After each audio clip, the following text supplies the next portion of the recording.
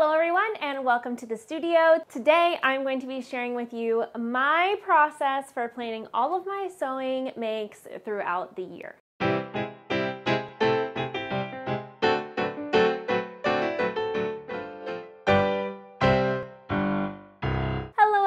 Thank you so much for joining me. I'm Nicole and this is my studio, and today I am going to be giving you the inside scoop on a process that is very special to my heart. This is my favorite time of year where I have some very intentional me time in the studio and plan out my makes for the year, reflect on what I've made in the previous year, and just really spend some quiet time brainstorming and dreaming up things I want to make for myself and of patterns that I want to release for Nicole Studio. So I used to use things like a bullet journal and a design journal, which I will share some of my blog posts that I've done about this subject in the past in the comments below. But now that I have this beautiful new space and this giant bulletin board here behind me, I really love being able to visually have all of everything that's inspiring me out in the studio as I'm working throughout the year. And it's really fun after I complete a make to move it up to the completed makes area and sort of browse my ideas and see what I want to make next. And that can change based on the weather, how I'm feeling, what's exciting me right now. This planning process is a little bit more flexible than what I used to do. I used to plan out my entire makes for 4 to 6 months at a time. Sometimes I would even cut everything out ahead of time and make it as I got to it, but that kind of left me stuck with what I had originally planned and unable to be creative in the moment with anything that was exciting me at the time. So my current process I really love. It's much more flexible, it's much more fluid, and really encourages me to be more sporadic with my sewing makes. So this is the inspo board.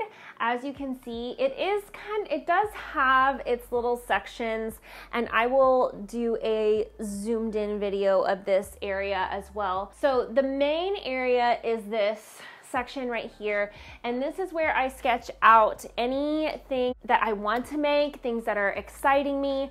If I know what fabric I want to make it in, I already have that fabric, I will go ahead and render it with that fabric in mind. And if I don't, I'll leave it blank. Sometimes I'll put a little swatch next to it, and I usually write what the pattern is and if there's any edits I plan on making to it as well. And this section of the board fluctuates throughout the year. Typically I'll add to it at this time of year when I'm having my really intentional sit down. I will look over all of these and pull anything that's not really exciting me anymore. That keeps the board fresh with only things that are really piquing my interest at the moment. And then the fun part is, as I make something from the inspo section, I will move it up here to the makes section.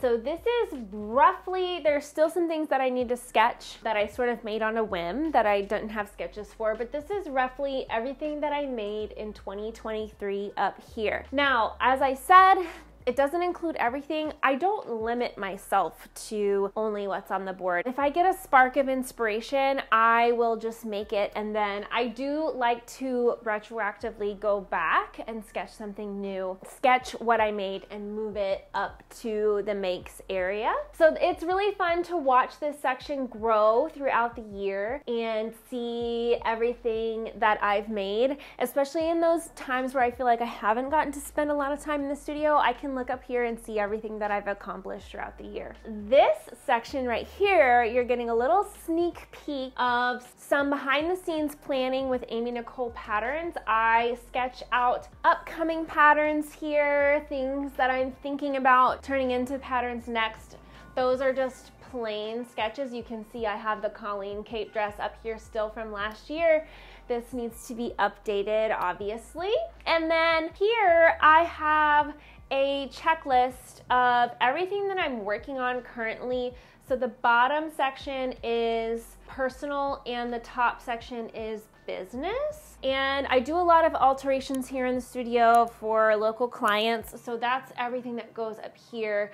And then down here I track everything that I'm making for myself, things that are on deck, etc. So, and this is, I printed out on dry erase paper, and I do actually have a freebie printable of this for all of my newsletter subscribers. So be sure to subscribe to my newsletter below and you will find this printable in the Stitcher's Vault if you would like to use it in your own studio. I just had it laminated and I used a dry erase marker to keep track of everything as I go. So that is my planning bulletin board.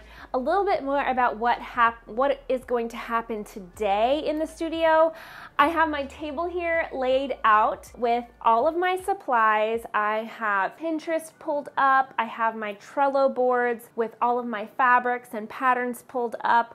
I also have a blog post about how I organized all of that into Trello. I will link that below. I have my markers, my pencils, my paper, and I will just sit. I will look through the inspiration that I've gathered throughout the year.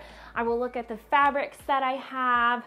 I will look through my pattern stash. I don't necessarily only sew from my stash or from patterns I already have, although I do try to. And I will just sketch out new things to add to my inspiration board here. Now it's already pretty crowded, so I will probably, before I begin that process, look on here and take away anything that is not front of mind at the moment. I'll probably keep it and like tape it into my little book. I do have the design journal as well, and what I will do here is I will pull all of my sketches from the top that I made this year and put them on their own page so that I can look back through the journal and see everything that I made. So this is all of my makes from 2022, 2021. This was before I started really coloring them in. I like to just go back and see what I made throughout the years. If you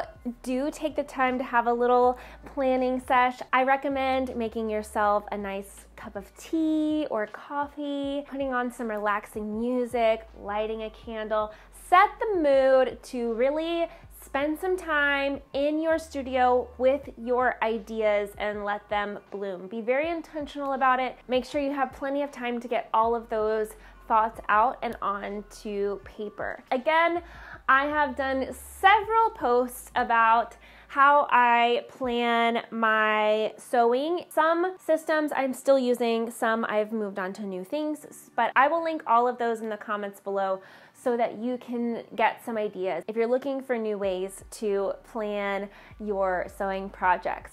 And this bulletin board I got, I believe, at a Container Store, and it was not white. I painted it white because I wanted everything in the studio to be white, like a blank canvas. And then I had to give it a fun yellow trim. So thank you so much for joining me here today. I would love to know what you think about my big planning sewing bulletin board in the comments below. If you liked this video, please give it a thumbs up and don't forget to subscribe.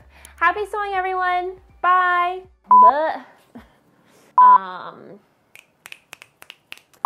It's about to pour down rain. I